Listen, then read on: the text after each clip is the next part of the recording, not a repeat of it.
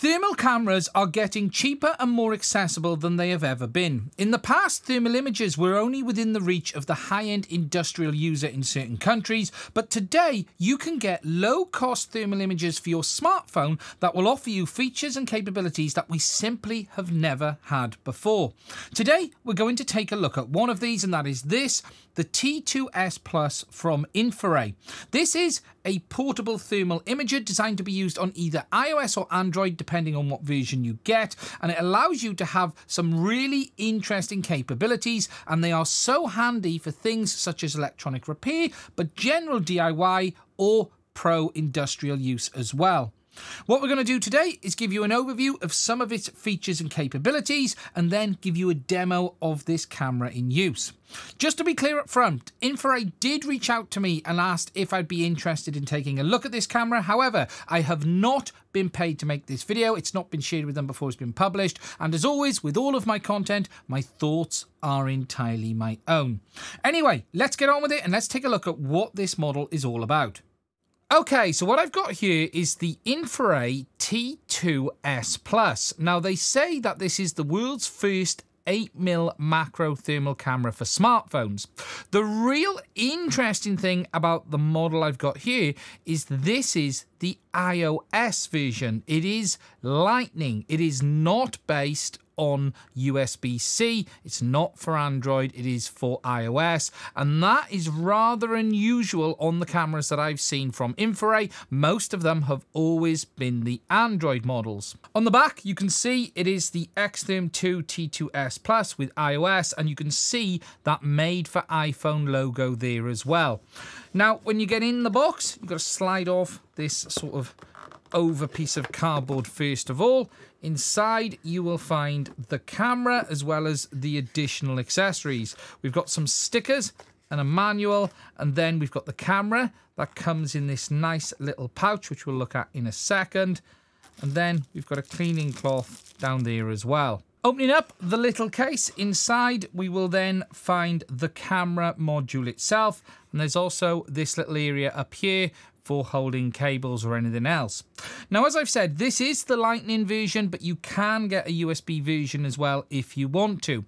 Now, the real nice thing about this model, the T2S Plus, compared to the other models like the P2 Pro that I've got here, is this one has an adjustable focus lens. So rather than have this fixed lens like I've got here with this additional macro piece, this one has a fully adjustable focus lens, allowing you to use it up close or in normal use on your phone for, say, looking at buildings, walls, structures, or any other equipment, and then not have to have that fixed focus.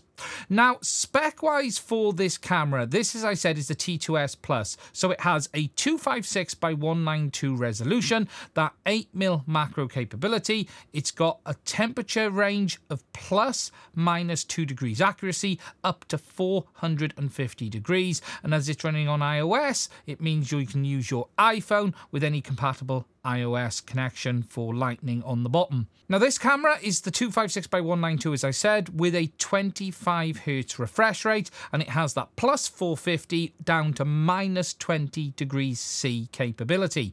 Now, this is a battery-free unit. There's no cables, no power. It simply plugs straight into your iPhone, and then you install the app and you're able to use the thermal camera. Now, just looking over the camera externally and going over those specs, it is 26 by 26 by 24.2 in size, and it weighs under 18 grams.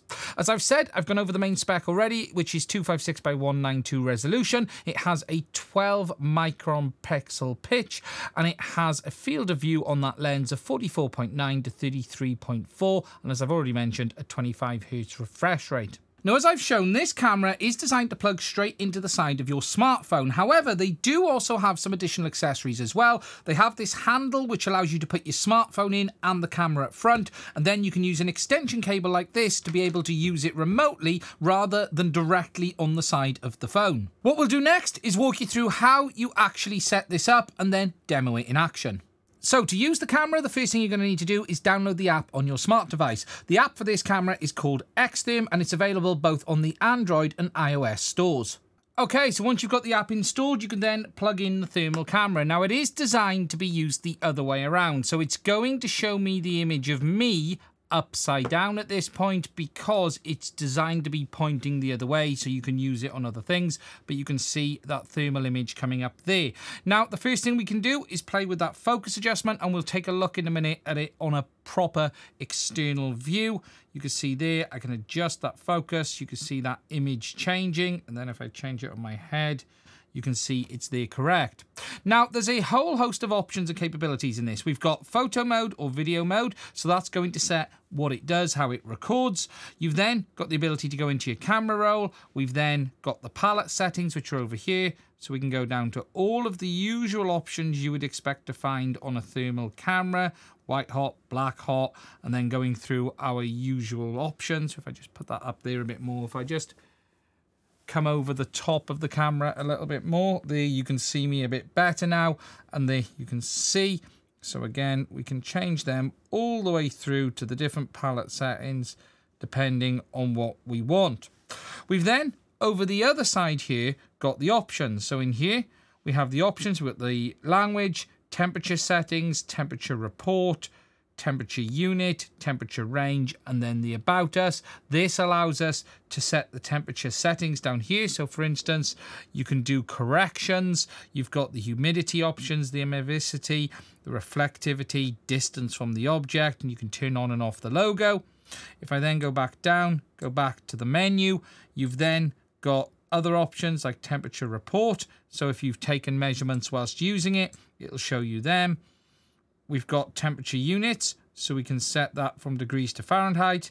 And then our temperature range, whether we're within the normal range or we're looking at something very, very hot, you can then set it on that, and then that will allow it to adjust, and then we're back to normal. We then, further down this side, have a couple of other options. So we can turn on and off our phone camera. So you can see there, I can put my hand there if we want that alongside the thermal image. We've then got the refresh or the calibration button. We've then got the ability to turn on measurement options. So I can draw a square on the screen there, and you can see that. And that's now measuring the temperature of my face. You can see that showing down here. I've got the phone on the side, which makes it a little bit more difficult to see, but you can see that showing there. I'll show you that more in a minute. We can then go over to a spot temperature. So we can say, you know what, I want the temperature of that spot there. Or we can draw a line and draw a line across the screen, and then it will measure the temperature at various points on that line as well. Now, just to show you that on the overhead a little bit easier vertically, so what we can do is draw a square around my face there, and you can now see that it's showing the temperatures there. But we could also say I want a spot temperature on that point there. And actually, I'm going to put a line here because I'd like to understand what the temperatures are doing there. And you can now see that all showing along the top of the screen, showing you the highest, the average, and the lowest temperatures. So if you see my face, you can see the lowest is at 29 degrees and the highest is at 34. We've got a current temperature in the roof at that point there at 24 degrees. And then this area over here, we're somewhere between 20 and 22. Now, just to show you what I'm looking at, we have my camera there, and we've got the box on the screen showing the temperatures. And then if I move across, you can see we've got a monitor, another monitor. There's a light up there. If I just show you down to my keyboard, we've got my Stream Deck, I should say. We've got my Rodecaster, my keyboard. And if I actually show you in the background, you can see one of my 3D printers is there. That's the Prusa. And you can see that the motor's hot. If I actually just show you now the focusing capability, you can see that I can adjust the focus just like that. Now, the nice thing is, as I've said, with this focusing lens, we can switch from viewing things like this here down to looking at this flight controller. And again, if I just get in close, you can see that things at the moment are looking very blurry. But if I now come in and I start adjusting the focus on this lens, you can then see that we can start getting in close and focusing in on the components. Again, just keep going in, keep adjusting that focus. So whether we want to use this for repair of larger equipment or start doing things like board repair, we can do that because we are able to focus that lens and be able to use it in multiple different use cases. So again, we can look down on that oscillator. If we then flip this board over to the power side, you can now see we can start getting in close, and we're now starting to see components that are getting very hot. We have a regulator there from the looks of it. It's a diode there with some heat. And then you can see that there's heat in the backside of that board as well. Over the last few weeks, I've spent a bit of time with this camera, testing it in various situations. I've taken it out and about with the family and as well as the dog as well, just to give you an overview of the kind of image that you can get from it. This year was a hot day, and you can see that the grass is actually really, really hot. And I was using it to see how much I could see with people in the bushes, with the kids moving around both at distance and close range, and then also testing it on the dog out and about too.